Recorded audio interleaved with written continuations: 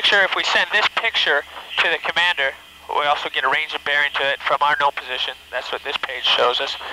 We can send the picture, so go ahead and pull up the target nav again.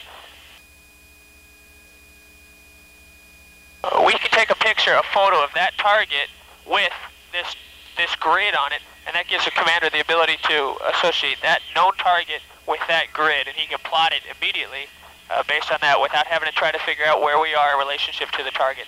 And it also gives him, he can figure out if we're looking at the right target. It gives us, let us know that we're looking at the right target. Yeah.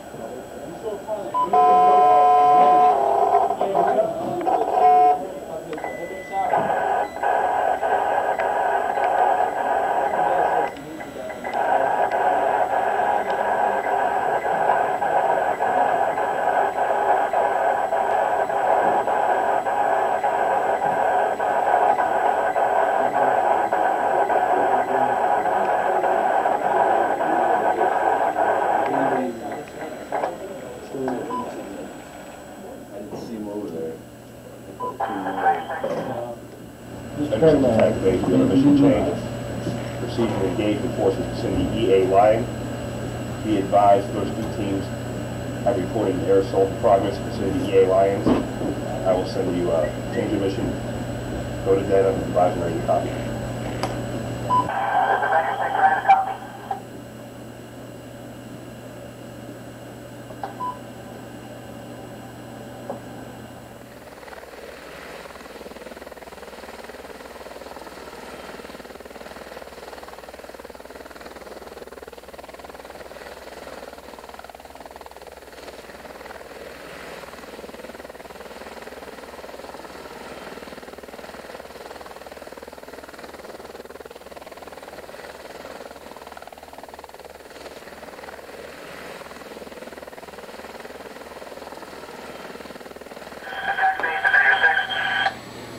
Vendor 6 attack base, go ahead. We have received we have entered the new engagement area. Vendor 6 attack base, roger. Sit rep over. Roger, we have multiple rotary-wing aircraft in the tree line to the southwest corner of the EA. Stand by. Roger, stand by.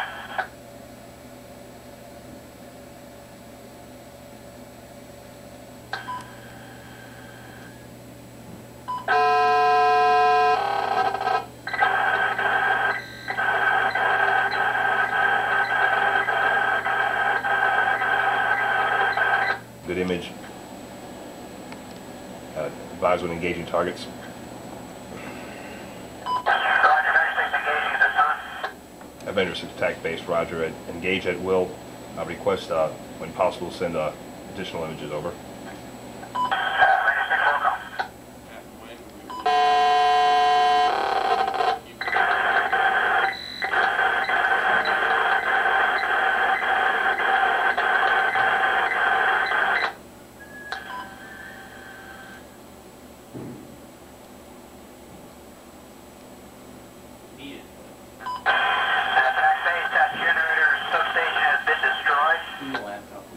Vendor 6 attack base, roger.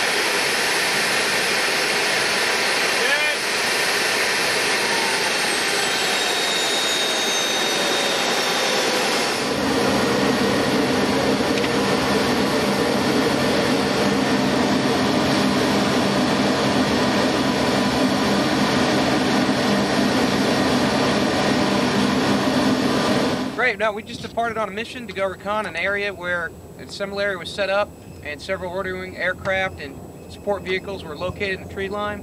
En route, we received a change of mission with the photo T. You're able to see that on the screen in both seats, copy down the information, visually see the map, and go ahead and act on that. That took us to another area which had an ammunition bunker, several other built-in areas where we engaged with artillery. We were able to send back grids using the imaging system to take pictures of the target area. This is a new air system for the AH-64. The big thing about it is it fits in the same space as our current TF-51D VCR, same space, same weight.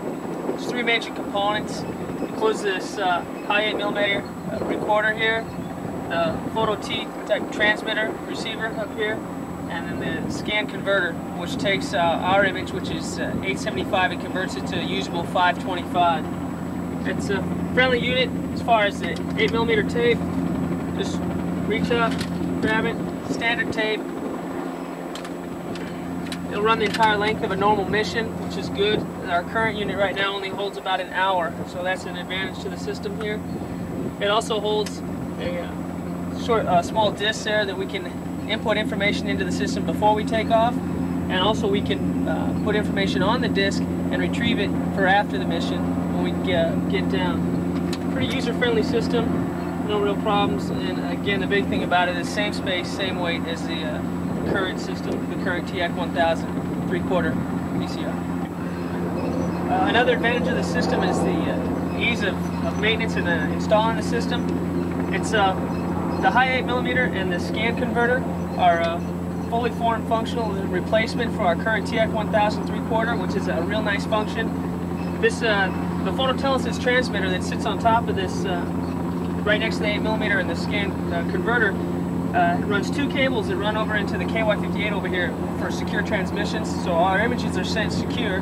And then finally the third cable runs up to the cockpit, which runs all the controls that we use the system. So it's real easy to put in, and it's really user-friendly as far as I don't need this system. It replaces, completely replaces the current T-1000 VCR that we have in the airplane right now.